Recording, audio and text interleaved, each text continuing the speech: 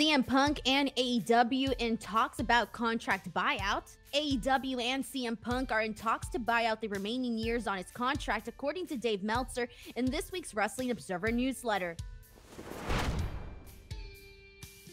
The news comes less than 2 months after CM Punk, Ace Steel, the Young Bucks, and Kenny Omega were involved in a backstage fight following Punk's comments about the Bucks, Omega, and others at September's All Out post-event press conference. Meltzer said neither Punk or AEW commented on or denied the story. Meltzer wrote that AEW and Punk were having talks about the future, but that it looks doubtful he'll be back. Those with close knowledge of the situation said they are in talks with Punk about a buyout of the remaining years of his contract, which tells you that they are not looking to bring him back. The holdup right now is said to be the non-compete period. He also wrote that the non-compete is obviously because of WWE, as they are the only other group that can pay him what he would ask for. Punk is currently injured from his all-out match with Jon Moxley, however, with no public timetable for when he could return. The length of the disputed non-compete was not included. Meltzer pointed out there is no lock WWE would want Punk back even with Paul Levesque on a streak of surprise returns, noting they turned down having Punk return before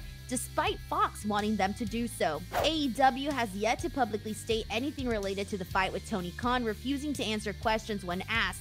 It's assumed that Omega and the Bucks were suspended following the fight, while Punk is injured and can't return to action anyway. It's unclear if he's still suspended despite that. Punk, Omega, and the Bucks were all stripped of their titles on the post-All-Out edition of Dynamite, without being mentioned by name or why the titles were stripped from them to begin with. Ace Steel, a backstage producer and close friend of CM Punk's, was released earlier this week in the latest developments in a situation that has been slow-moving and without a lot of answers. Punk debuted for AEW in August 2021 at Chicago's United Center after nearly 8 years away from pro wrestling, returning to the ring a few weeks later against Darby Allin at this year's All Out. Well, that's a wrap for today's news video. Don't forget to subscribe to F4W Online here on YouTube.